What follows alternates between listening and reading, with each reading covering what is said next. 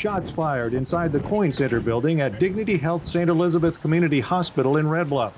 They were blanks to start a training exercise for law enforcement, fire, and medical personnel to practice working together in the event of an actual mass casualty incident. I think about the times growing up playing athletics, and coaches always tell us that we play like we practice. So I think that the same philosophy applies here in emergency services.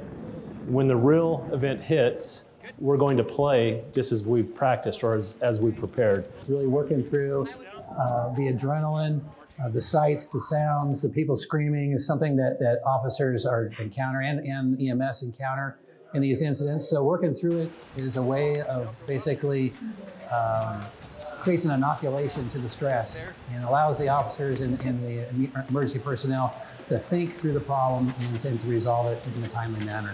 I think what makes this place unique is it's at the hospital or at an office, which most people think of an active shooter at a school. So it can happen anywhere, and the better places and different places that we can practice and train, the better off we'll be prepared for the future.